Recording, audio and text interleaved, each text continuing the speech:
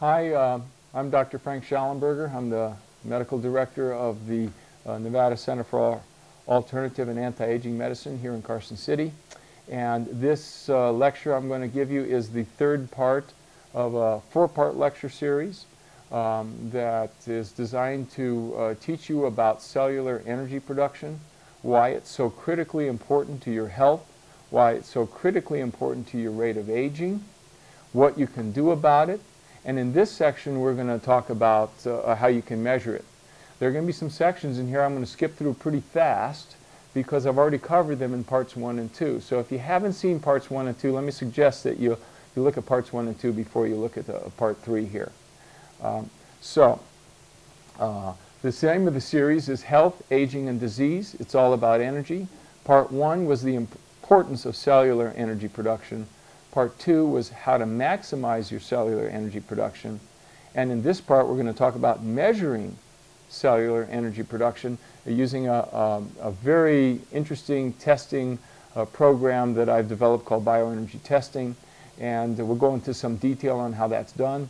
And then in the next and final part, we'll tell you how you can use bioenergy testing and the results of that test to maximize your program to enhance your cellular energy production and improve your health and actually slow down the aging process.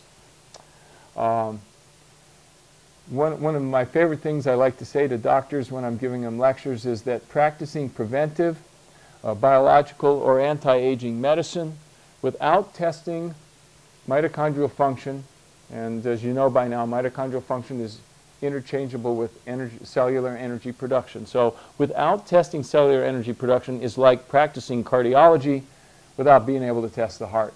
It doesn't make any sense at all. The thing that keeps us healthy, the thing that slows down aging, the thing that prevents disease primarily is cellular energy production, and if you can't even test for that, you're kind of just operating blindly. You don't know what you're doing. So being able to test is incredibly important.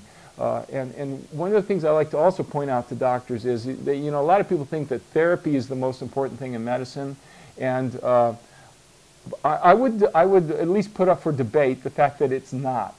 I would put up for debate for you that therapy is not the most important thing, that actually measurement is the most important thing. Because consider this, if you don't have a way to measure what you're doing, then you don't have a way of knowing if what you're doing is actually correct.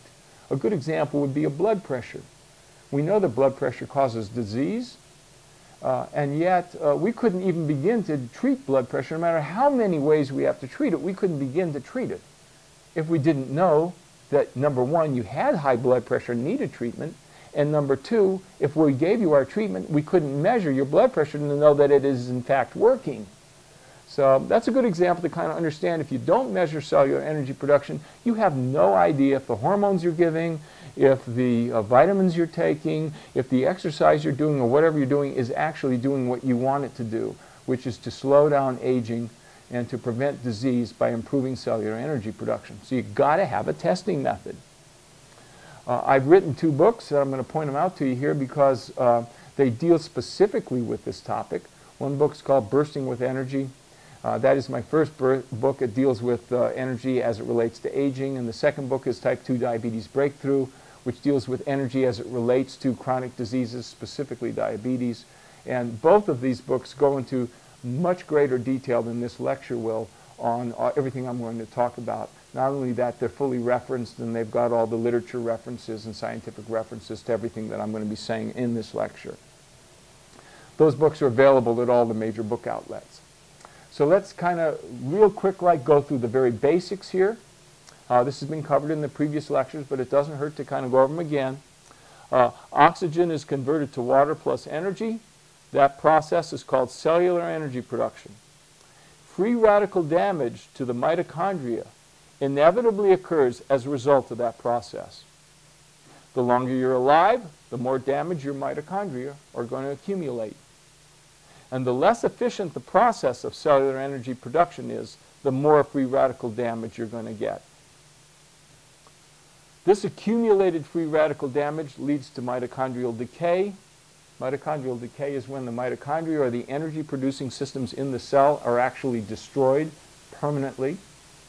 Mitochondrial decay is the central lesion in the aging process and in all degenerative disease. We proved that in part 1. Aging and degenerative disease is determined by your starting point, that's your genetics basically, and by your rate of mitochondrial decay. Mitochondrial decay is inevitable. You're going to get it. Ultimately, you're going to die. Haven't figured out a way to stop that yet. But what is not inevitable is the rate of decay. How fast that's going to happen, that's treatable. And that's what we're talking about. Because mitochondrial decay, rate of decay, is determined by one thing, and that's cellular energy production efficiency.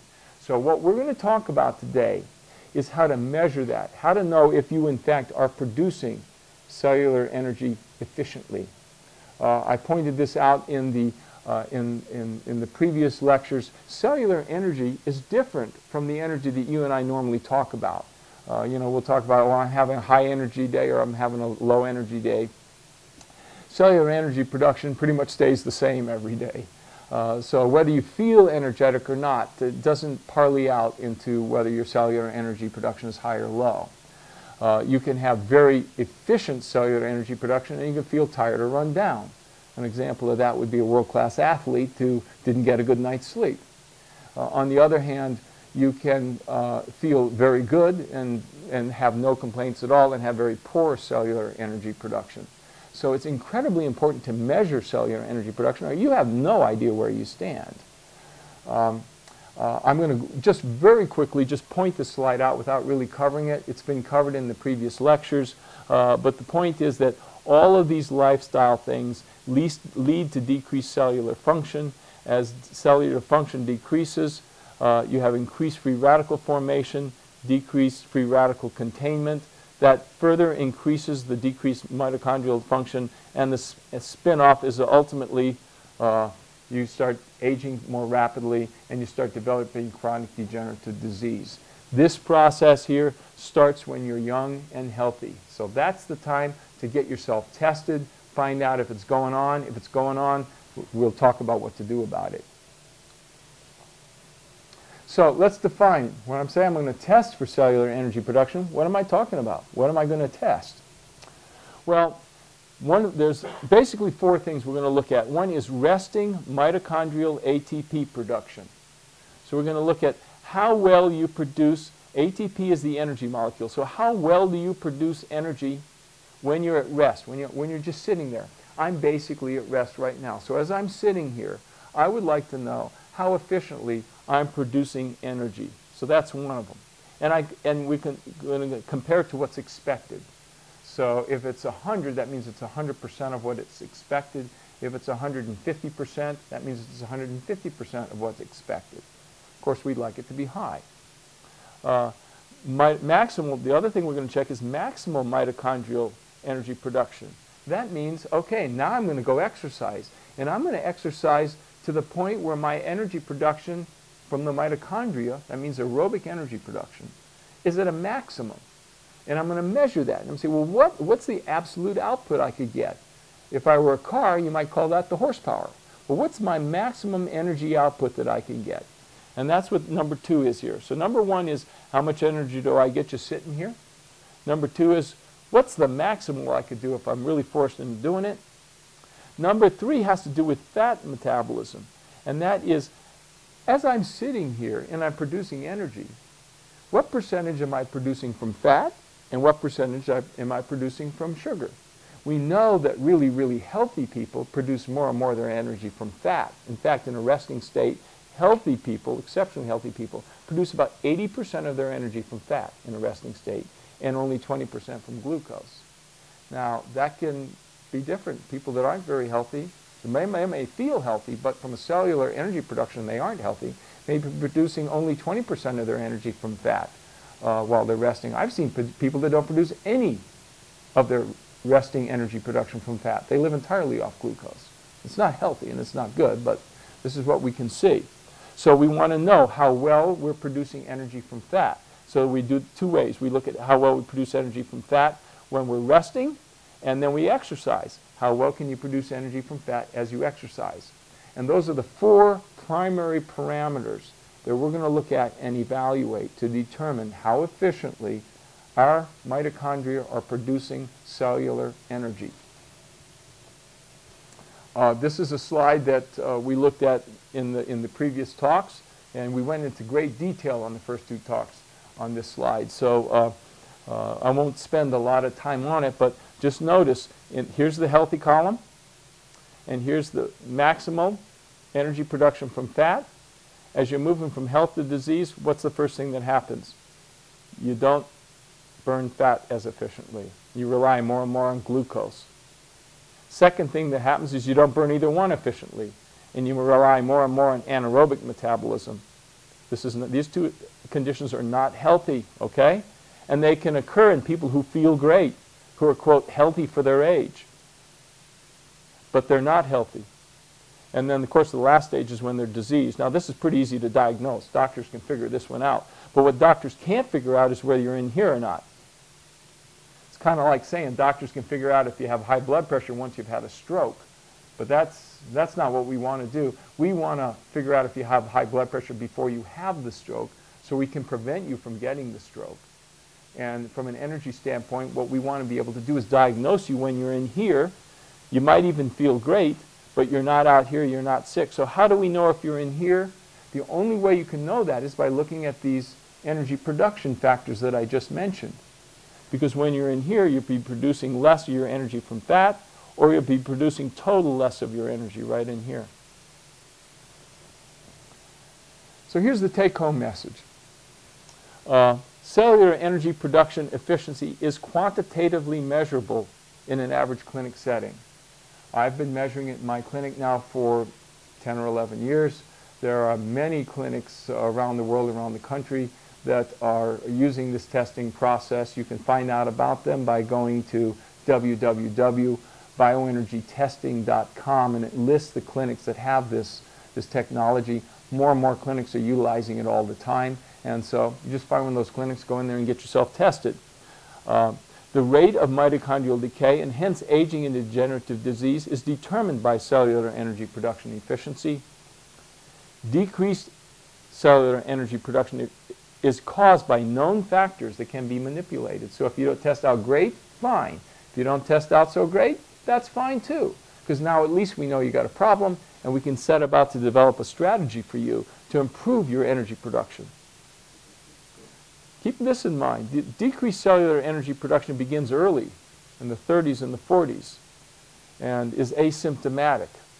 The condition I call this is EOMD, early onset mitochondrial dysfunction.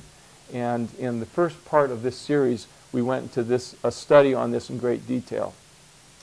And finally, the efficacy of anti-aging strategies can be assessed by measuring how they influence each individual cellular energy production efficiency. You know, when I first got into this field, and I've been practicing medicine for close to 40 years, most of those years, in excess of 30, have been devoted specifically to preventing disease. You know, I thought, you know, this is a tough deal for a doctor. Here I am, telling my patients to do things to prevent disease, and how do I know if it's working? Well, the only way I know if it's working is if they don't get the disease. Well, how am I going to know that? I'm going to just have to follow them until they die and see if they get the disease. That's not really acceptable. You mean what's going to happen is a patient's going to come in to see me, and I'm going to give them advice on their diet and how to exercise and everything in order to prevent disease. And then when they get a disease, I'm going to say, sorry, I guess I was wrong. I didn't come up with the right formula for you. That's unacceptable. So until we had a way of measuring cellular energy production, we had no way of knowing if what we're doing is working. You can't just go to some study and say, look, 80% of the people in this study prevented getting diabetes by doing this, because 20% of them it didn't work for. We have to find a way to individualize and find out what program for each individual person is going to work for them. And the key to that is looking at cellular energy production. Another way of saying this is whatever program enhances your cellular energy production, that's the program you should be on. If you're on a program and it's not improving cellular energy production, something's wrong and we need to fix it. And so it's very critically important for doctors to be able to measure this. So how do we do it? It's very simple, actually. We use an FDA-approved pulmonary gas analyzer. This is a device, you'll see a picture of it in a second, where as you're breathing in and out, this device is able to measure how much oxygen is going into your body and how much carbon dioxide is coming out of your body. And if you'll remember from some of the from the first two parts of this series, we talked in great detail about that's how your cells make energy. Your cells make energy by converting oxygen into energy, and a byproduct of that is carbon dioxide. So we can actually measure that. We can measure how much oxygen is going in and how much carbon dioxide is coming out. Now we can get that data, and then we can analyze it. So what I've developed here is a computer-driven, no, sorry, getting ahead of myself. So we have the analyzer that measures the oxygen in, the CO2 out. Then we have a computer-driven exercise ergometer, which basically means a exercise bicycle for people to exercise on in a specific rate. And then what I developed is this computer software which sorts and analyzes this data. When I first started doing this, I'd have 20 or 30 strung out feet of computer pages with single line 4-column data on it. And I'd have to sit there for hours and with pen and pencil very carefully go over and try and determine how energy production was being handled. After a while we figured that's not going to work, so we developed a computer program that is able to take that data in a matter of seconds, just crank out the algorithms that we need to know to be able to determine how efficiently you're producing energy. What do you need? You need an exam room. It's got to have a table or something people can rest on. I happen to use a recliner. You got to have a technician. They don't have to be medically trained, but they do have to be intelligent, to work well with people, and have some computer skills. The test takes about 45 minutes. It's easy to do. Anybody can do it. I should say almost anybody. If you have somebody that can't use their legs, they can't do the exercise part of the test. They can still do the resting energy production determinants, but they won't be able to work the bicycle, so that they couldn't do the exercise part of the determinant. So that's the basic setup. This is what it looks like. There's the recliner chair that we use for the resting determination. There's the ergometer for the exercise part. And here's the unit. I didn't make this. This is made by a company called Medical Graphics. And these are analyzers in here which are able to analyze how much oxygen is going into the patient, how much carbon dioxide is coming out of the patient. And then the computer here, it takes all of that data, tremendous amount of data, sorts it, analyzes it, configures it, and then spits out information and just tells us those 4 factors that I just mentioned to you. Here's somebody doing the resting part. That's the device. He's breathing entirely through that. His nose is plugged up, so all of the air is going in and out through here, and this is being fed into the computer. He does that for about 7 or 8 minutes, and we then move him over to the bicycle, and he does it on the bicycle according to a very calculated form of exercise, so that we can just step by step see how well he converts oxygen to carbon dioxide as he's going through the exercise. And that's basically it.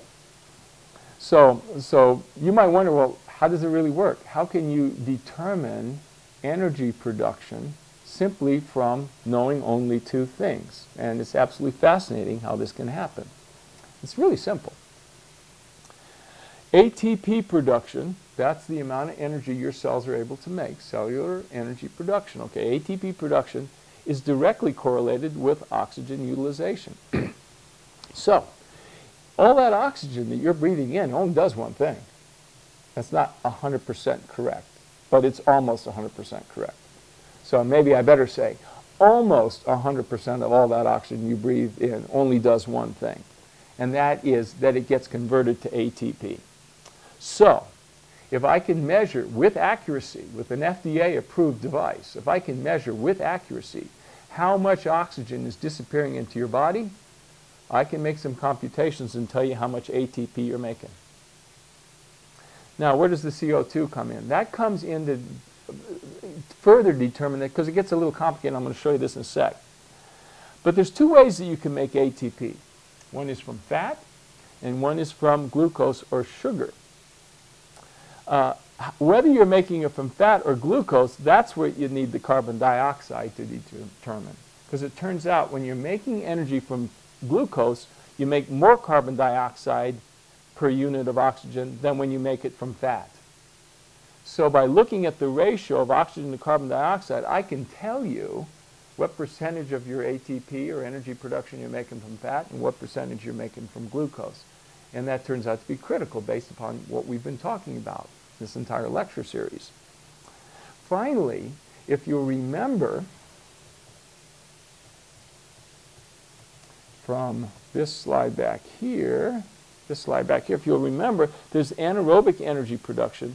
We don't want to measure that. We only want to measure this. This is what health is all about. We don't want to know this. So we want to be able to make the measurement of energy production and stop it when you become anaerobic. So how are we going to tell that? We're going to tell that based upon your carbon dioxide production, because what happens is as you're exercising on that bicycle, your carbon dioxide production is going to go up steady. It's going to go up, it's going to go up, it's going to go up, it's going to go up. At some point, when your mitochondria are maximized out and you can't produce any more energy from your mitochondria, the CO2 production is going to dramatically climb up. Now, why it's going to do that is because at that point in time, the cell, since it can't make any more energy from the mitochondria, is going to start making the energy anaerobically. And when it makes it anaerobically, there's going to be this sudden surge in lactate, because in order to make energy anaerobically, you have to make a ton of lactate. So there's going to be this huge surge in lactate. And in the human body, lactate immediately gets converted to carbon dioxide. So what we see, as soon as the cell gets anaerobic, there's this dramatic upsurge in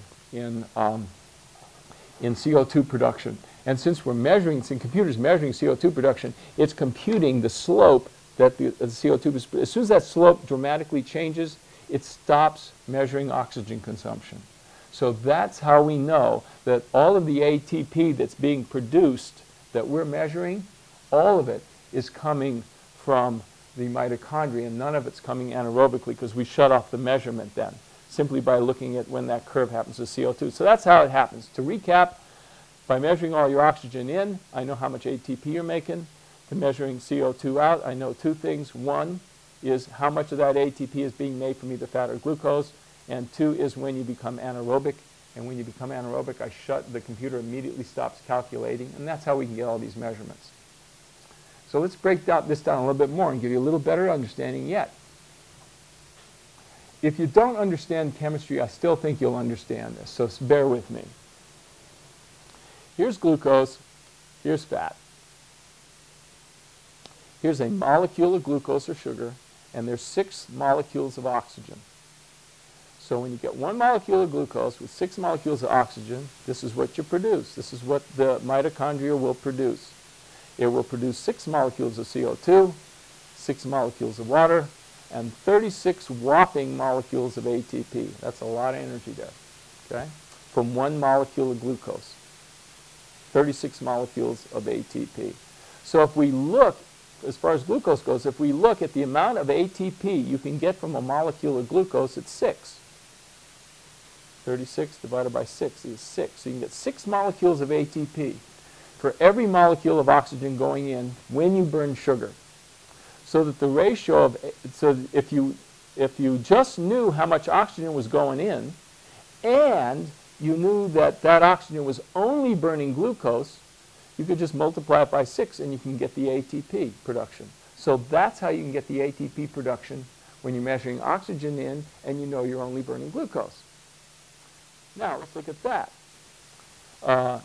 Fatty acid here with 23 molecules of oxygen produces 16 molecules of carbon dioxide, 60 molecules of water, and a whopping 130 molecules of ATP.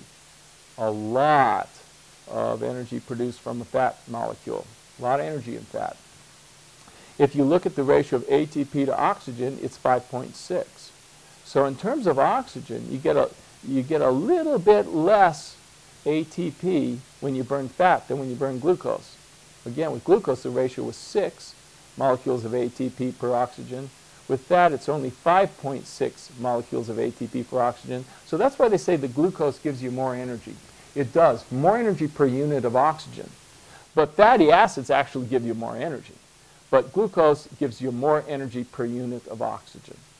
So if I knew that you were only burning fat, and I knew how much oxygen was disappearing in, I could multiply that amount of oxygen by 5.6, and I'd find out how much ATP you're making.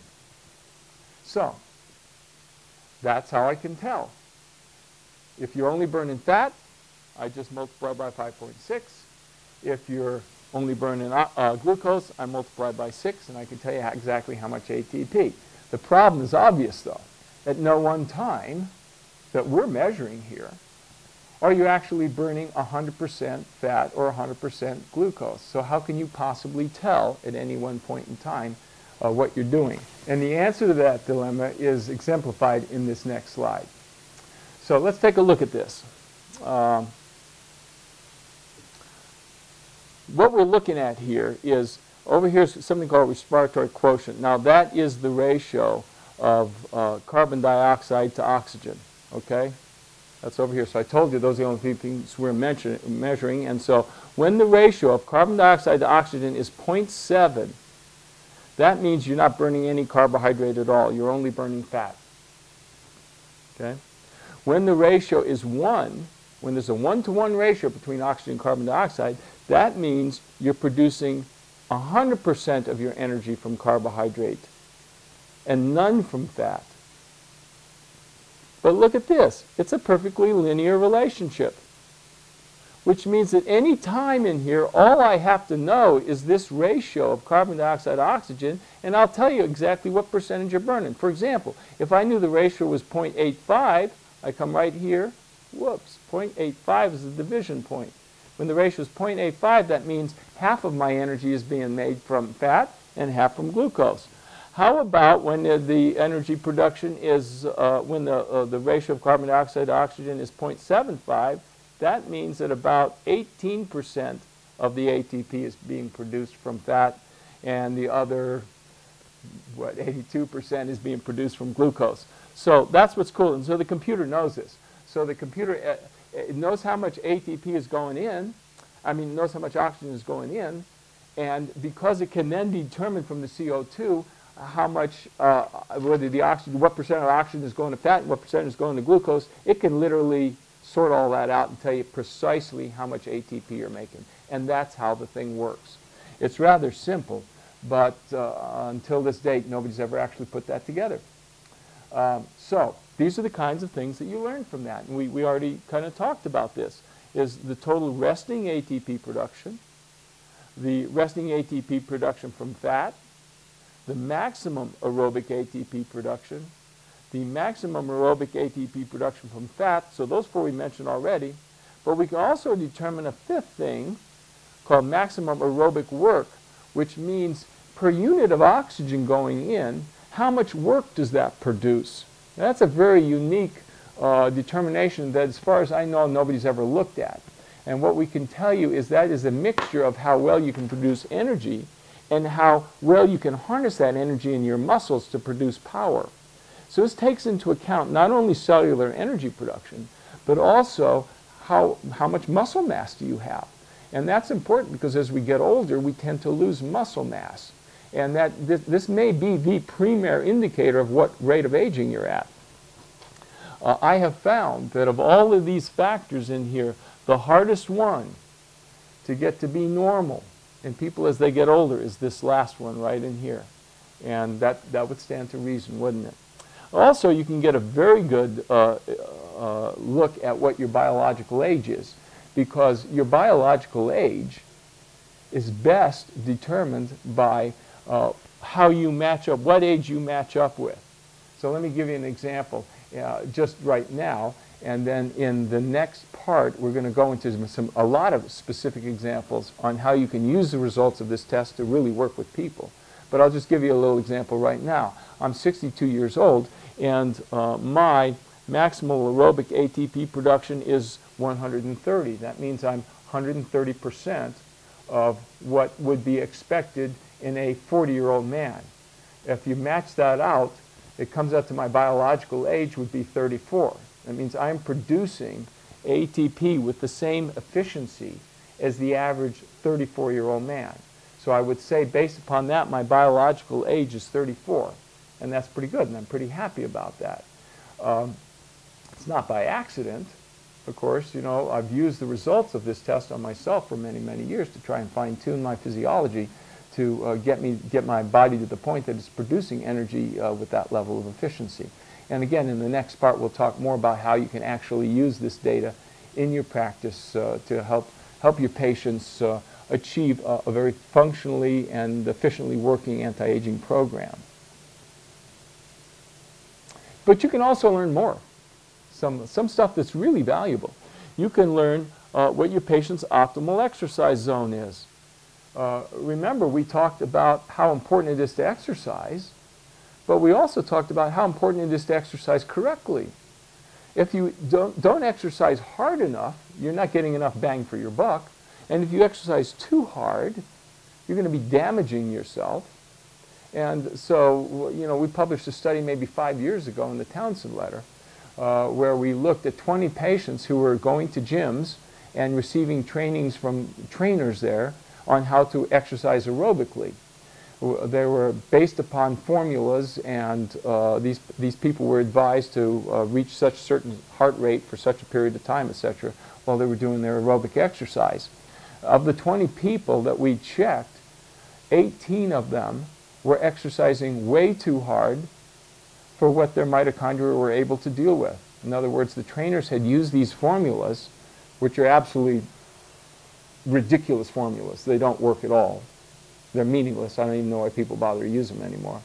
But trainers would use these formulas to establish an exercise protocol for these patients, and in 18 out of the 20 cases, the exercise protocol they had the people doing was actually harmful to them.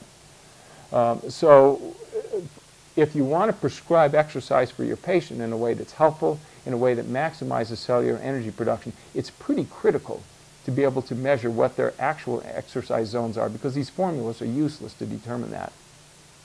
And you can get that precisely in each individual patient just from the bioenergy testing report. If a patient has any issue with calorie intake, in other words, if they need to lose weight, you can know their exact calorie intake. Another batch of formulas that is pretty much essentially useless to figure out what is the formulas that are used to determine calorie intake. So what you can do is you can go to one of the books and you can say, okay, you're a male, you're this weight, you are this tall, and this is what your daily calorie expenditure is. It's never that. It's always actually a lot less than that. Those formulas are just useless today. Don't ask me why, I'm just telling you they are. Because when we actually compute how many calories they're burning sitting there and or exercising, we find that it's very much different from what the tables and the books tell us. So we don't have to guess at exercise zone. We don't have to guess at caloric intake. We know exactly the caloric intake. Now, many of you that are in the anti-aging specialty know that one of the premier ways to make sure that your aging process is slowing down is to limit your calorie intake. You can't do that if you don't know how much calorie you're supposed to be taking. So that's another way calories can be used, to establish a protocol of diminished calorie intake for longevity purposes. What we found out, by the way, in doing this is that almost everybody, whether they're skinny or not, it doesn't make any difference. Almost everybody totally overeats. And it's only by doing this study here that you can learn whether or not you're overeating, because you can't tell by whether you're skinny. If you have a rapid metabolism, you can be overeating and still be skinny. But you can also get a cardiac output. That's very important for doctors to know. You can get a pulmonary function. So that tells you all about your heart and your lungs. We can also determine what the optimal carbohydrate intake is. How can you determine that? It's actually quite simple. If you see that resting fat metabolism is depressed, we know that almost always the reason resting fat metabolism is depressed is from excessive intake of carbohydrate. So how do you determine that? You get a resting fat metabolism. You then put the patient on a lower carbohydrate diet. You come back and retest their resting fat metabolism. If it's lower, You've just proven to yourself that they're taking in too many carbohydrates. And by using that technology, you can actually very easily determine what the optimal carbohydrate intake is for everybody. In other words, whether they're fast or slow oxidizer, just where are they on that spectrum? This is invaluable data to help your patients. Lastly, I mentioned this here, there's every now and then we pick up somebody that has subacute hyperventilation. This can be an issue with various asthma states and various anxiety and insomnia states. The test can pick that up, so whereas these are much more valuable from a percentage standpoint, that is a nice thing to, every now and then we pick up somebody on that. So that's the kind of data that you can learn. The way I use this in my practice is very simple. It's very obvious. Patient comes in, I get a complete history and physical examination, absolutely indispensable for being able to learn more about my patient. I then have them do the bioenergy test, plus appropriate specific testing. This would be the standard tests that doctors do. So when they walk in my door, I have this available to all that information we just went over. It's in my hand. I know all about them, and I have all the other appropriate testing, like what their blood sugar is and what their hormone levels are and so forth. I immediately can come up with a treatment plan that includes, this is how you exercise, this is how you eat, this is how you sleep, these are the supplements you need to take, these are the hormones you need to take. I come up with a very comprehensive treatment plan in a matter of minutes. And that treatment plan is geared to their cellular energy production. So there's my treatment plan. How do I know it's working, though? Maybe I didn't do a very good job.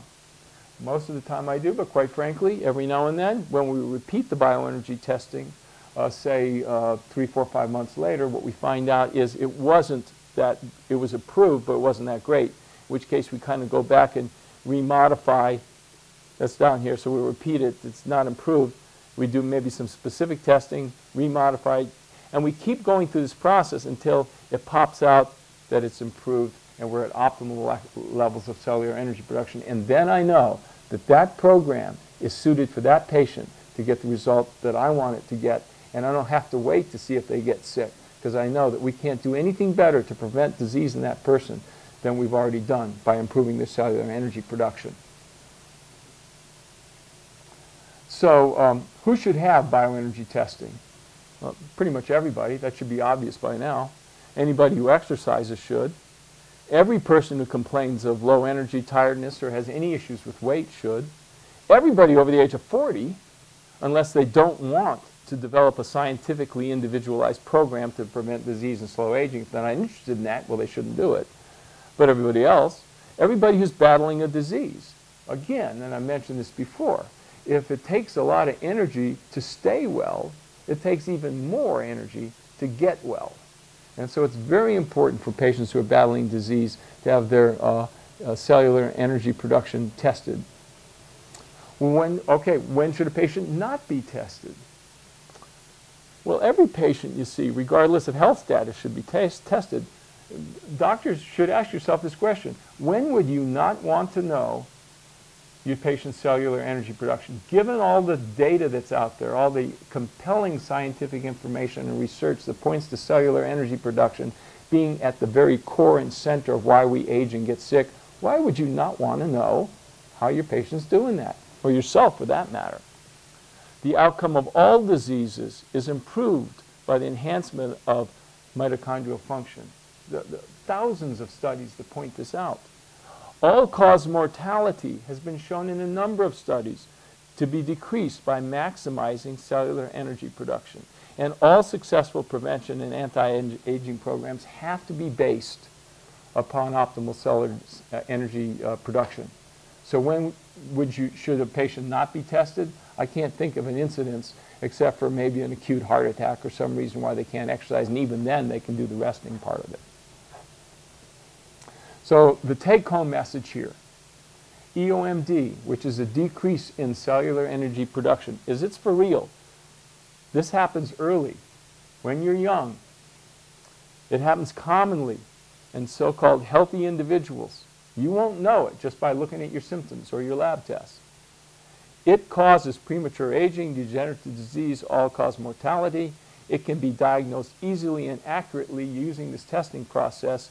It can be reversed. That's the best part. Why diagnose it if you can't do anything about it? And it is important in the treatment of all diseases. So that's the end of this section.